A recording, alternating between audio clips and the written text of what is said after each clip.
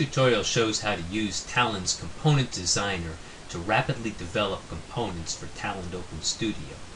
You can always hand edit the files that make up a component, but you'll have to suffer through long restarts of the application in order to get those components to refresh.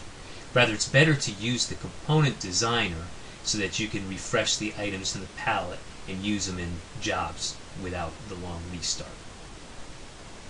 To do this, use the Component Perspective. This is available from the Windows Open Perspective.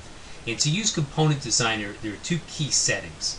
In your preferences, you need to have a folder set for the component project. This is where the Component Designer will write out its generated code. And you'll also need to tell the IDE where to pull from these components. And you'll provide a second folder. Now, in development, these folders are the same, but in a production environment, you might have a component folder cordoning off custom code to protect your installation, while you don't care so much about the Component Designer folder.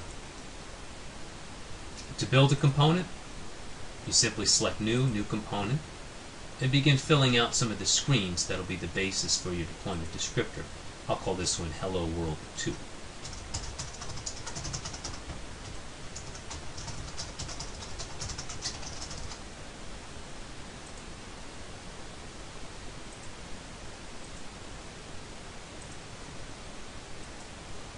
This will load a component called Hello World 2 in the sample family.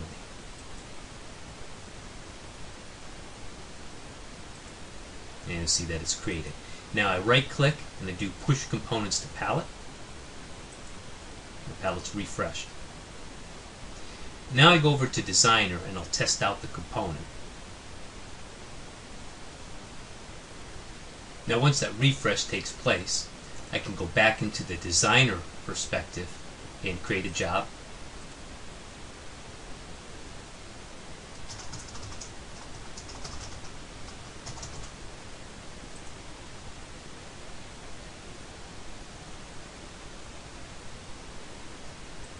And under Sample is the T Hello World 2 component. Drag that onto the canvas. And I'll use a T row generator. Drive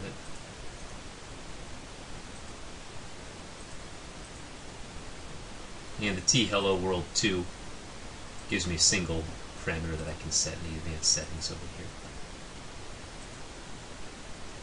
Configure the T row generator component.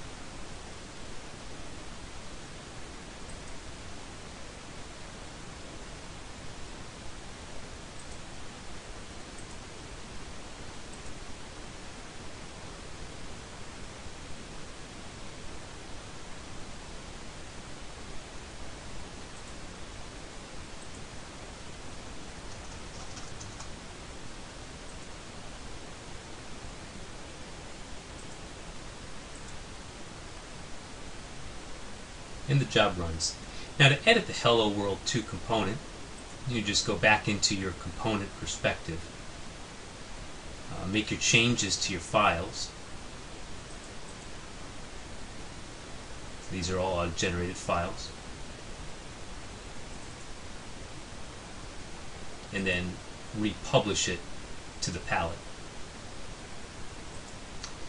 So it's a very flexible way to create components.